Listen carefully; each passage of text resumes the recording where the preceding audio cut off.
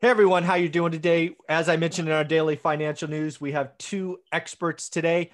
But first, we bring on the lovely Anna Kelly. How you doing? I am doing so great. I always love your introductions and I love being here. I have so much fun. Oh, that's wonderful. One of the things I love about having my experts on, and they've been picked on purpose because they're just a wide spectrum of experts. With you today, I want to talk about vacation rentals, Airbnb, but high-end Airbnb. We're talking waterfront mansions looking at lakes and stuff. So you have three of these things. I have no experience with Airbnb at all, but let alone vacation or high-end Airbnb. So let's talk about that as a business model. Are you finding it's tough sledding, or are you just crushing it now? What's going on in the high end?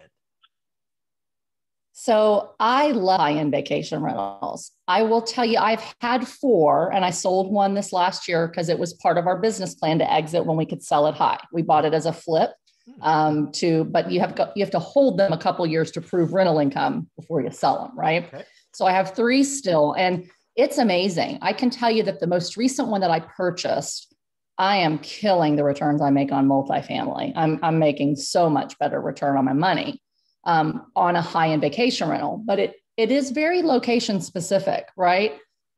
Certain markets are going to do much, much better. And like we talked about last week, it all comes down to supply and demand. And so that is the key. You must understand very well before you purchase one, what is the supply? What is the demand? And because the purchase price is much higher, there's a lot more at stake to get that right before you move forward. So let's set this one up so not everybody remembers the video. I think we talked about it a month ago. So your last purchase is, I'm going to call it an estate because it's just gorgeous. Sits up on a hill and has this grand view of what I'll call a lake. It might be a reservoir. I'm not sure. But you found that the sellers were older. It was outdated. You negotiate. You bought it right, which is key. Then you had to spend a bunch of money updating it because I'm going to guess high-end Airbnb travelers, they want their stuff. They're probably pretty picky, I'm guessing. And, Yes. so talk about that kind of the day you closed to where it went into, I guess, inventory or when people could select it. I mean, is it weeks, months? I mean, what's going on? Sure. So, coming back to kind of the supply and demand, there's this lake. It's about 2 hours from me, which was Okay. key. It is close. My other ones are about 4 hours away on the ocean. And being only 2 hours away, I knew, if this doesn't work out to be as profitable as I think it will, because there's always that chance, right? No matter how smart we think we are and how much we run the numbers, Yep. or if something happens like the pandemic and it goes longer and people can't come, am I going to have bad years? If so, I like the option of being able to have a place that we would actually go enjoy it if people don't show up, right? So that Yes. was a big factor for me in this particular lake location. Now, growing up on the lake, I always was used to homes that are on the water. I can walk out my back deck, you can get in the boat, you can be on the water. And that's what I wanted and envisioned for myself. Mm-hmm. But what I realize is that the lake communities near me within a couple of hours that have that availability either are very, very, very old and there's so much supply that you're really not going to kill it and stand out above the competition because there's going to be 50 or 100 more. They're always tit for tat, right?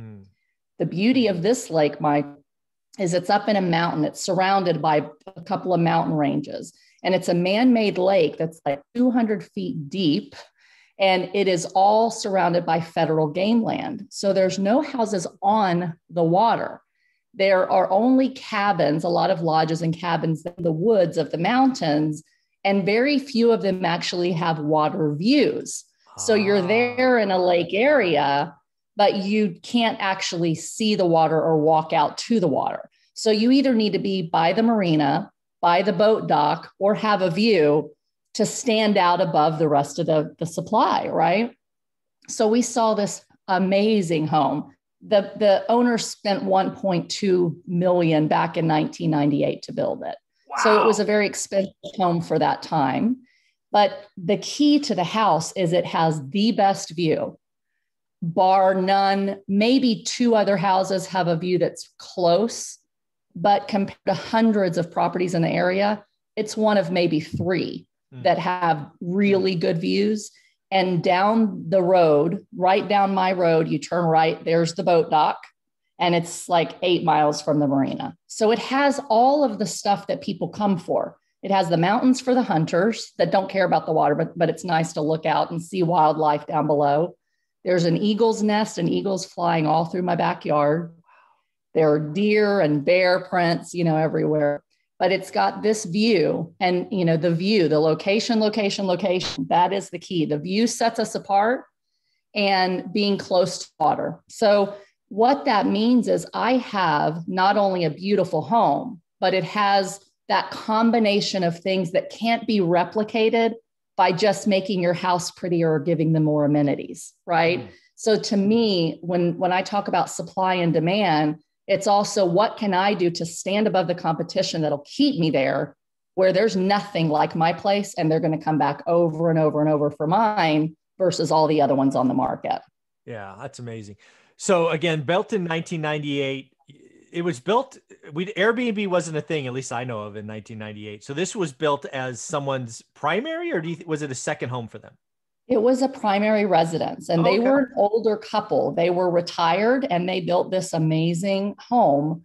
But as an older couple, when they built it in a way that looked extremely dated, probably even for the late 90s. So my kids and our partners' kids, they called it the Martha Washington house, pure green and maroon shag carpet. Oh, yes. Oh, yeah. Green and maroon. Their living room looked like the president's house. Like it had dark wood, desks built in, and, very nicely edged, extremely expensive carpet, but it was maroon and green.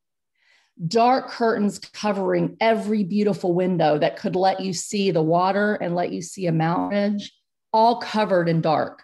Wow. Dark wood trim everywhere, yellow and green on the walls. It was dated. And so when it went on the market for close to $1 million.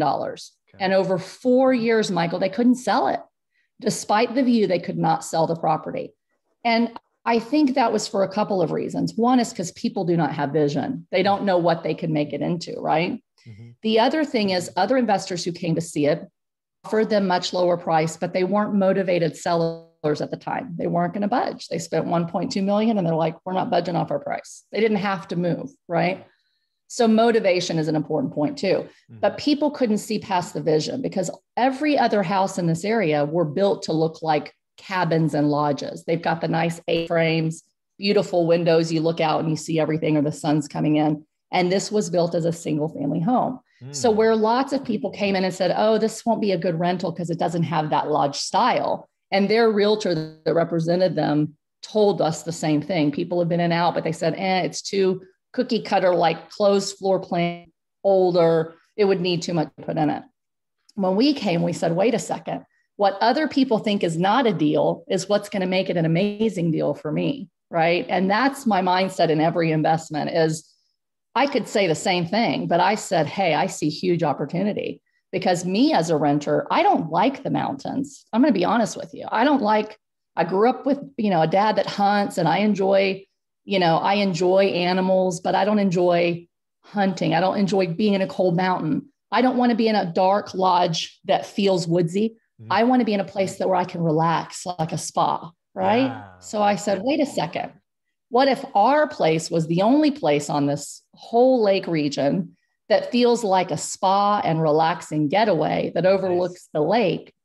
We can have some animal touches, and we have a guy's room that's like a man cave, but it's all kind of a shabby chic classic look. Nice. And we opened up walls, opened up the floor plan, and now it's going to be the nicest home that's not lodge-like on that entire lake. And the other thing that I know, Michael, that's important with luxury rentals is I know almost 90% of the people that are searching and booking their vacation are women. They're not men. Men are letting their wives book. So me as a woman, when I look at all these pictures of these beautiful places, I'm like, they're pretty, but they're dark. They're lodgy, like, ugh. I decorated ours extremely light and area and classy. where a woman can go, I can relax, and there's a place for the guys and there's a separate place for the kids. While they go hunt, I don't feel like I'm in a cabin. And Michael, we put it online on VRBO, on Airbnb 2 weeks ago, and we've already booked 40 nights at $1,000 a night. So there's definitely, but you have to have vision. Yeah. You have to find that property that's something different, that's really always going to be something different. Yeah. And that's what's going to make you successful in the high-end space versus all the other people that offer something kind of similar. That's amazing. So let's put I got a couple more questions about this story, because this is amazing. So you walk into this unit, you see things that others don't, but you definitely change carpet. You definitely get rid of the drapes. You know, when you walk through and you go crunch some numbers, was this a 50K, 100K? I mean, what'd you throw into this after purchase to turn it into this $1,000 night luxury? A lot. And we're not done, right? We're over budget. We're over budget, you know, because here's the thing, no matter how good you are at estimating rehab costs, you know, I've flipped a lot of properties. I have rehabbed a lot of apartments and houses and whatnot. Oh, yeah. But there's always things that you don't see, that you think, oh, it's a 22-year-old house, we're not going to have problems with this or that. But there are, right? Yeah. So we, you know, just to give you an idea. So $1.2 million built in 1998. They dropped their listing finally down to 800,000. Okay. And we offered 7 and we got it. But we played a little hardball and lots of back and forth in several weeks because we weren't budging because of what work it needed. So we paid 7, $500,000 less than what it was built for 20 years later. Right. That's awesome. So we budgeted to put in about 120,000 to be all in at 820. Mm-hmm. And we're at about 130 right now. Oh. So we got a little more to go, but not much. So we're not too far over budget. Yeah. Most people say estimate an extra 10%. Yeah. So we knew we may be 10% under. Dude, that's close enough. You know, I'd call that a win. So we're close. We're close. But we noticed, so things like all the carpet obviously was terrible throughout. So 20 grand in new flooring, which was actually a really good deal because I get commercial pricing from amazing contractors that I do business with all the time. So that helped.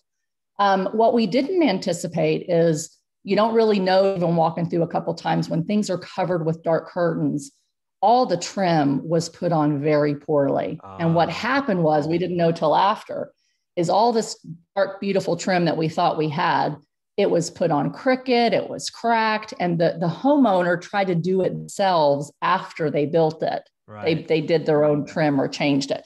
So, walls were uneven and crooked. So we had to smooth them out and sand them. And, again, if you have high-end tenants that are paying you patches and crooked everything, you need to make it nice. It needs to look new.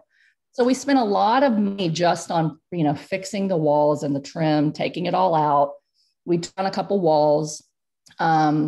We shiplapped a couple rooms. So we kind of kept this, Joanna Gaines, like shiplap is kind of a thing. Yeah. And I was like, we want to have it feel lakey and feel mountainy, but not be overdone. And so we chose to do shiplap in 3 rooms. One of them's white in the dining room. It has a beautiful Waterford crystal chandelier. Nice. And the others are really light wood shiplap that give you that kind of lodgy mountainy feel. But with a very shabby chic kind of look. Very cool. It was mostly that kind of thing. Furnishing a 6-bedroom house is expensive. Not cheap. Yeah, I guess. That's funny. So, new headboards and lamps and nightstands, sleeper sofas that'll hold up to wear and tear. You got to get stuff that feels classy, but yet it can hold up. And so the furnishings are very expensive. Totally redid the landscaping. We're totally repaving the driveway. It was up a muddy, rivet-filled road up to our mountain. We took down lots of trees so we could create more parking for boats and people that want to come. So, a lot of work went into this thing, and it's consumed our weekends since January. So it's, 2.5 months to get it prepared. And that's having contractors there all day through most of it. And us just going on the weekends to kind of, GC it, see what's done, fix things up. But here's the amazing thing. And maybe I'll let you ask me questions and then we can talk profitability. Sure. Yeah. So one of the things I was curious about is, did you change any windows? Because I've seen the views. Did you expand any windows or make sliders? Because again, the view is something you're one of three. Did you do any of that? So we already had in the two main living rooms these beautiful doors that they're like quad doors and they open up. So every room on the main level kind of opens up. And we have this beautiful sitting room. We have 3 decks. Oh, nice. So on the main levels, we didn't do anything. On the lower level, we had an unfinished room that had this little tiny window like this up at the top. And we cut it out and made it a really big picture window through the block. And we framed out the room and shiplapped it. Okay. So that room is much better views, but really just painting everything light and removing all the curtains allowed all the light to come in and it to be beautiful. Yeah. Awesome. So what I hear from folks that do Airbnbs kind of in cities where they're competing with lots of others, they got to be somewhere around 18 to 20 nights to break even. I'm going to guess at $1,000 a night, you don't need 20 nights to kind of break even in a month, I'm guessing. Oh, in a month? No. So here was the other thing that really drew me to this area. I liked the area, but again, I was like, I can't even walk out on the water, right? Till I saw this house and I was kind of convinced. But I thought, how many people are really wanting to come? It's kind of out of the way. It's up in a mountain. You know, am I going to have as many people that want to come as they do Ocean City, Maryland, for example, where my 3 beach houses were? So what was really surprising to me is that in the last couple of years, all of a sudden, Raystown Lake, where this property is just in huge demand because it's kind of the closest lake to Penn State University, to Pittsburgh, Philadelphia. It's real centrally located there and even parts of New York. There is a mountain trail that I didn't even know existed, a mountain bike trail that is world famous. People come in April to ride this mountain bike trail from France, from Italy, from all over. Wow. And then they're like, we didn't even know you had a lake. We just wanted to come to the trail, right? So many things draw people there. Nice. The shopping, the sporting events, the mountain biking, the hunting. So it's really like April through the end of November. It's a much longer rental season. Nice. We're at the ocean in the Northeast. It doesn't stay warm like California all year. So we've really got 12 weeks to get it done. Like all your income comes in 12 weeks and a few weekends, maybe in May and in September, early October, and then you're done. So what was surprising to me, just to give you a difference of how varied the profitability can be. The beach house I bought in August, we paid $750 for, $725 or $750, I can't remember, but close. We will make about $80,000 a summer. So gross 10% on the purchase. My expenses are going to be about $65,000 a summer. So I'll only profit $15,000 on a $750,000 purchase. But I bought it primarily as a second home that I want to use, right? Even buying it significantly below its value, it's hard to profit on luxury rentals in Ocean City when you only got 12 weeks, right? So you're buying it for a mix of enjoyment plus rental. When you go in warmer areas or something that offers year-round amenities that draw people, you will do much, much better. So comparably, something we're going to have about 130,000 in, we will gross 200,000. So more than double what I will at the beach for the same purchase price. And my break even is 50. So, 830 total purchase. And we should make about $150,000 net a year. Not much a bad better deal. deal. Much better deal. Yeah. 10 times the net that I make at the ocean. But again, it's supply, it's demand. Yeah. It's the purchase price. The beauty of this is that the HOA fees and the taxes are very low. And sometimes in these big beach cities, their real estate taxes are crazy because they have so much tourism coming in. And the HOA fees are crazy. So profitability is very wide and varied, just like on single family or on multifamily. It's not like buy a luxury rental and you're going to win and you're going to profit. A lot of risks if you don't know your numbers. If you assume that, hey, if I spend $750 or $8, I'm going to always make 200, and this location you're going to make 80, you're going to be in trouble. So you got to know your numbers. Well, very cool. Last question. We'll close this video out. Could I get the link to your VRBO or Airbnb? I want to put it in the description so people can check out your amazing house.